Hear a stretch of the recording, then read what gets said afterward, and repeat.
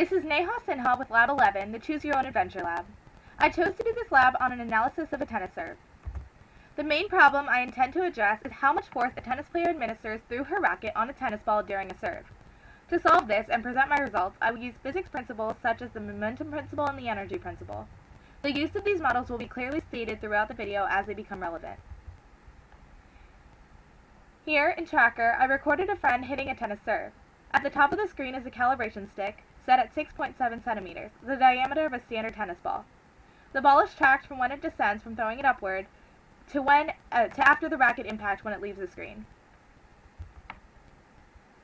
Here are the graphs created in Excel using the tracker data that depict the motion of the ball in the x and y direction relative to time.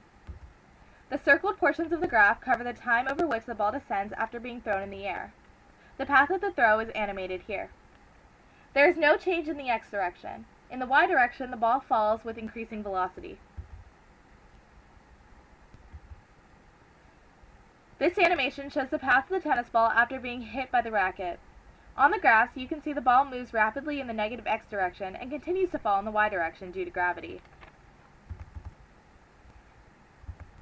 Here are the initialized conditions calling various programs.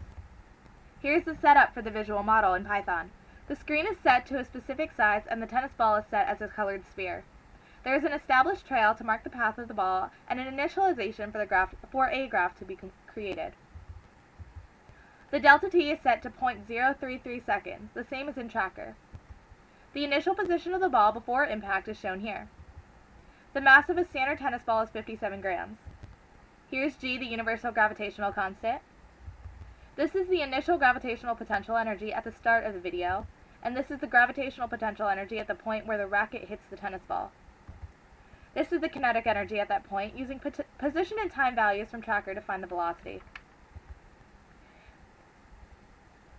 And this is the kinetic energy at the start of the video. Here are the formulas for kinetic energy and gravitational potential energy are applied. Here, I imported the data from Tracker. After initializing arrays, the data was put through a while loop to calculate the x and y components of velocity. Time starts at 0.233 seconds, because that is the moment of impact. Another while loop is set up, and here individual velocities are obtained. In calculating momentum and the change in momentum, it is possible to find the net force. This is accomplished by applying the momentum principle. Here are the energy calculations for the entire video. A plot command is called to show a graph of the data, seen here. As you can see, the energy remains relatively constant in the beginning, with gravitational potential energy changing slightly. However, the moment of impact is clear when there's a sudden spike in kinetic energy, shown in red. Here's an initialization of energy just before impact, and here are the calculations of energy upon impact. It was necessary to calculate this separately from the calculations used to graph the data in order to determine the work done by the racket. The position of the ball and the trail are updated, and so is time, and so is the index. It was necessary to make the rate small so that the model runs slow enough to see what is happening. So here's the model. As you can see, it follows the motion of the video, where it falls first before being hit by a racket. Python printed the net force and change in energy, because according to the energy principle, change in energy of a system is equal to, where here the system is the tennis ball, is equal to the work done by the surroundings, which is in this case the tennis server and her racket.